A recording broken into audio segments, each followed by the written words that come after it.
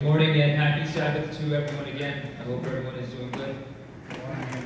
As we all know, we're going to be celebrating Father's Day tomorrow, and my topic for today's sermon will also be about what the Bible has to say about fathers and what fatherhood means for families and society in general.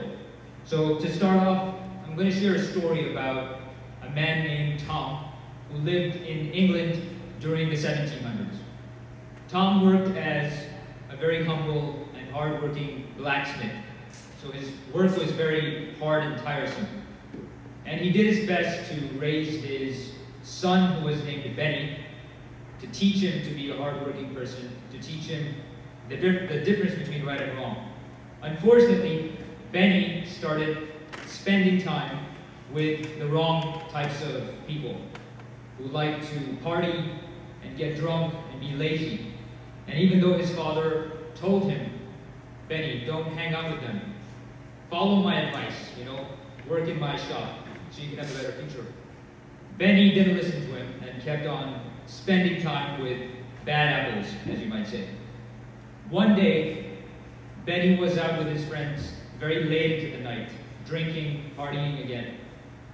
And as he was making his way home, he decided he would take a shortcut through his father's workshop because it was closer going through the workshop. And he was carrying a lantern with him because there was no electricity during this time. And as you know, the lantern has a small flame inside it, which causes the light. And because he was drunk, he accidentally dropped the lantern inside of the shop. Now, can you imagine what fire would cause inside of a blacksmith's workshop? Immediately, the entire shop caught fire, and he was trapped inside. Word quickly spread throughout the town that there was a fire in the blacksmith's shop. And eventually, Tom, the father, heard what was going on. He immediately ran towards his shop because he was afraid for his son. And when he got there, the people were telling him, you can't save your son, it's too late. If you go inside, you will risk your life as well. What do you think Tom the father did? Did he wait for other help to come? No. He immediately dove into the flames to try to save his son. When he found him there, lying, burning up, breathing in the smoke, he carried him on his shoulders out of the shop and brought him to safety. But in doing so, he also injured himself because of burns and breathing in all of the smoke. Now, why would a father whose son had willfully disobeyed him so many times risk his own life to save his child? Because of his unconditional love as a father for his son. It didn't matter if his son had disobeyed him. So, throughout today's presentation, we'll be looking at this unconditional love that a father has for his children, and also what the Bible has to say about fatherhood. In Proverbs 20, verse 7, we see this verse which says, the righteous man walks in his integrity, his children are blessed after him. Now, how exactly are the children blessed through a father? We're going to start by looking at a lot of different research that's been done about fatherhood. So, according to the United States Department of Justice, there are some very interesting stats. 63% of youth suicides are caused from children who come from fatherless homes. 85% of children with behavioral disorders also come from fatherless homes. And finally, 71% of all high school dropouts are also from fatherless homes. So very clearly, when a father is present in his child's life, it can prevent a lot of these negative stats from occurring. There's more about this in the research which is called The Importance of Fathers in the Healthy Development of Children. There's even more research about fathers and their effects on cognitive abilities of their children, which found that when fathers are involved in their children's lives, those children have a much higher academic success than children whose fathers are not involved. And this is actually regardless of the father's own education level, or even regardless of how rich the family is, or what their ethnic background is. The only thing that matters is whether or not the father is involved. There is also research from the Journal of Child Psychology and Psychiatry, which found that when fathers are involved in the lives of their boys and their sons, those boys have fewer behavioral issues. And the same thing goes for girls. When fathers are involved in their daughters' lives, those girls have fewer instances of early sexual activity and teenage pregnancy. So both genders have a very strong impact on whether the fathers are involved in their lives. Next, there is research from the Economic Journal, published in 2020, which shows that there is a strong correlation between the father's presence and future financial stability. Children with involved fathers are more likely to attain economic success in adulthood. And another interesting stat is that Indian and Chinese families in the United States are often the highest earning cultures and families. They earn even more than white families often. What is the reason for this? One of the reasons is that these two cultures have a very strong emphasis on the family unit. They value parents and a nuclear family, which is very quickly falling apart in a lot of the other cultures. We mentioned the Roman Empire during the lesson study, and we all know that the Roman Empire was one of the greatest empires in the world. And there were many different factors that caused it to collapse eventually. But can you guess what one of the things was that caused the fall of the Roman Empire? So during the fall of the Roman Empire, the family structure had faltered. There were very high divorce rates, and more children in the Roman Empire were being raised without fathers. And we can actually see the exact same thing happening in the United States today. The US is supposed to be the greatest country in the world, right? We have a lot of freedom, we have economic opportunities. But what's happening to the families in the United States? There is very high divorce rate, just like in the Roman Empire. There is very high single motherhood, which means the parents are not involved in the children's lives.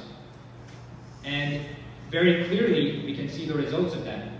There are too many kids with behavioral issues. They go into criminal activity. They don't finish school. They don't get good jobs in adulthood, just like the stats that we discussed earlier. So, very clearly, there is very good research about how important the father is in his families, in his society.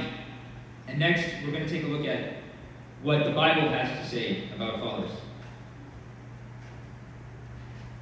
According to Ephesians 6:4, it tells us, "Fathers, do not exasperate your children. Instead, bring them up in the training and instruction of the Lord." What does this mean?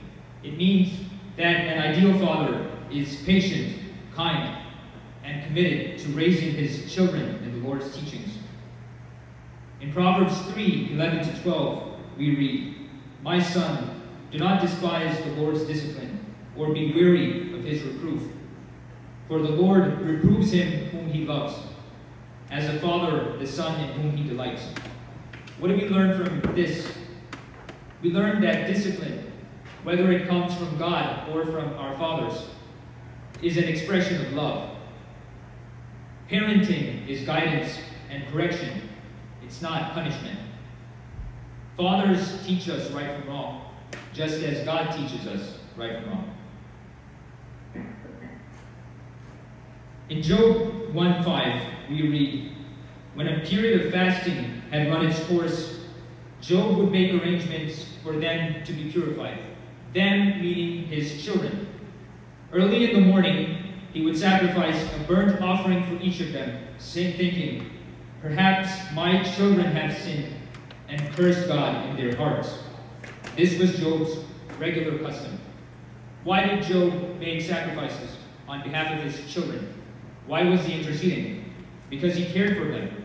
He was worried about their spiritual needs, not only for their physical needs. In Luke 15, we're all familiar with the story of the prodigal son. The prodigal son's father shows the power of unconditional love. He welcomed his son back, regardless of what the son had done. What are some of the roles and responsibilities of fathers, according to the Bible? In Deuteronomy 6-7, we read, "And these words which I command you today shall be in your heart. You shall teach them diligently to your children, and shall talk of them when you sit in your house, when you walk by the way, when you lie down, and when you rise up."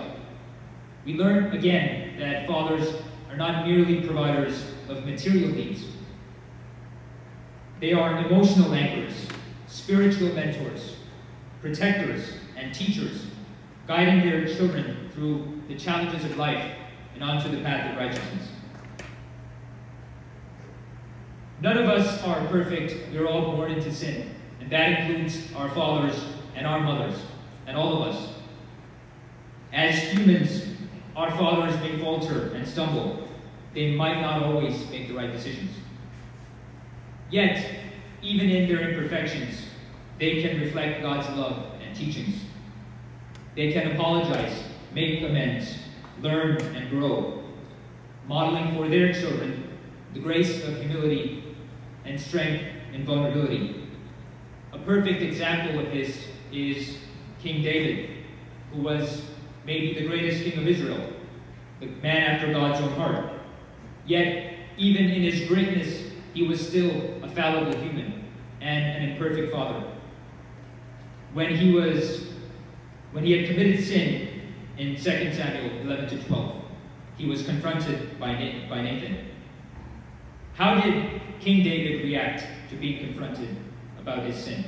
Did he shrug it off and think he is too great, he is above it all? No. He admitted his guilt and sought God's forgiveness.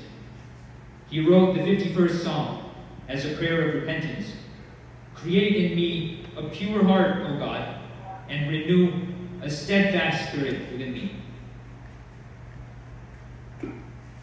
So even though we have earthly fathers and mothers who are sinful and imperfect, we have a perfect Father in heaven whose love for us is profound, eternal, and steadfast.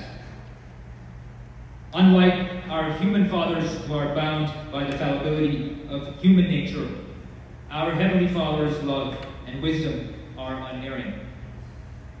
In Matthew 7, verse 11, we read, "If you then, who are evil, know how to give good gifts to your children, how much more will your Father who is in heaven give good things to those who ask him?" God's love surpasses human understanding and limitations. This divine love led our Heavenly Father to give his only Son, Jesus, to die for our sins. Can any parent here imagine giving their child to die for anything? It's impossible to even comprehend that, right? Yet our Heavenly Father's love is so profound for us that he gave his only Son to die so that we might live.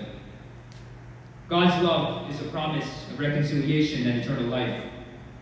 It serves as our stronghold, our sanctuary, and our unwavering hope. So let us rest in the assurance that our Heavenly Father's perfect love is unfailing and everlasting. In conclusion, as we honor and appreciate our earthly fathers, let's remember the ultimate example of perfect fatherhood, which is God himself. And despite their imperfections, the father's role remains vital in our lives, in our families, in our society, and also in modeling our relationship with our perfect Heavenly Father. Thank you, and God bless you all.